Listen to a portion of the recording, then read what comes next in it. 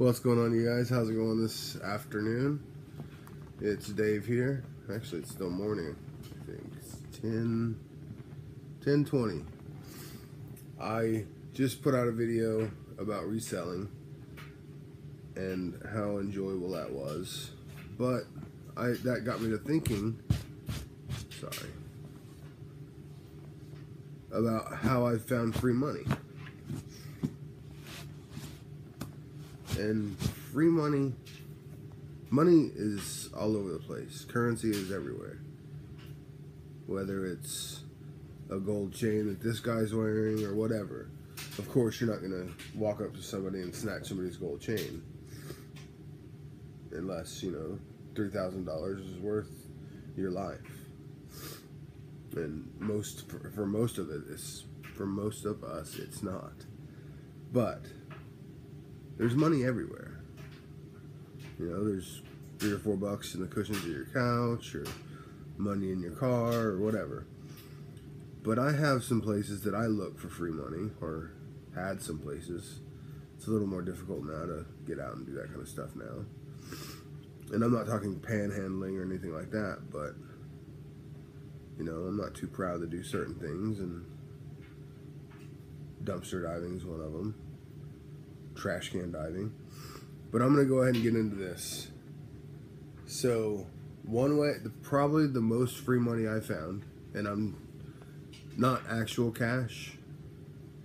There's another step to make cash. But, scratch lottery tickets. Those scratcher lottery tickets, I've probably found, it's been a long time, but at least $2,000 in scratchers that people just missed. And a lot of those were, 2 or 4 or 5 or 10 or whatever, $1 here or $5 here. I did find a $1,000 winner once, and it came at a time that we needed it very much. And a lot of times, at the store, in Washington State anyway, there's a lottery machine, kind of like a vending machine, and then beside it there'll be a place to scratch, and then beside that there'll be a trash. And a lot of times people throw their old burritos in there and stuff, and so you're gonna have to dodge the bullets, but a lot of times it's worth it. I've scooped a $1,000 winner out, and I felt bad about it because maybe this guy needed money, but I know I did. So, and I always, still to this day, I'll walk by a lotto machine, there'll be 4 or 5 tickets sitting there scratched that were supposed to go in the trash, and they didn't put them in the trash, and I'll scoop them up. Sorry. And oh, there's $2, cool. That kind of thing.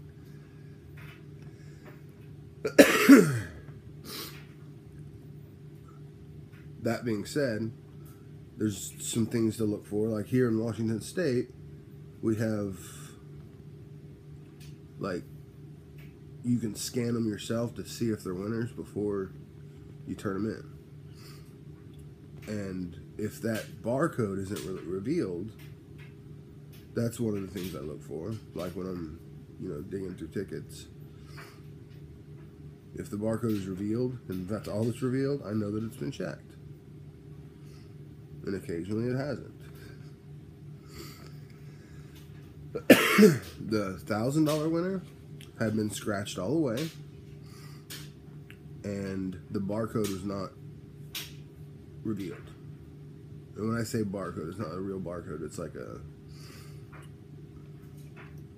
those QR codes or whatever they're called,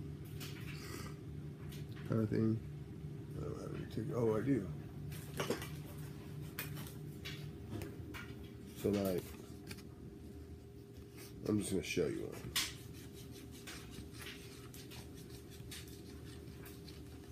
We have machines in any store that sells lottery tickets, and the vending machines also have them. You can just scan that right there, and it'll tell you whether or not it's a winner. And most of the time they're not, but a lot of times you'll find a, you know, a $5 winner or a $12 winner or a $10 winner or whatever. I've found on 2 separate instances, I found a $1,000 winner and I found a $500 winner. One of those, the $500 one, was in California, and it just happened to get lucky. And the $1,000 winner, I was digging through the trash, and you know, it is what it is.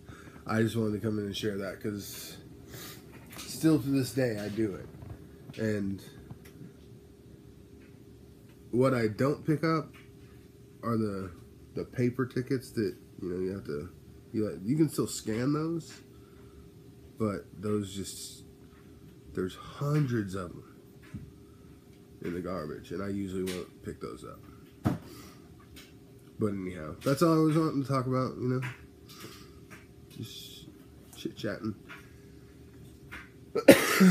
Anyways, thank you guys for watching. Have an amazing day. Smile more and make every day a lot bit better. I love you guys. Thank you so much. And subscribe.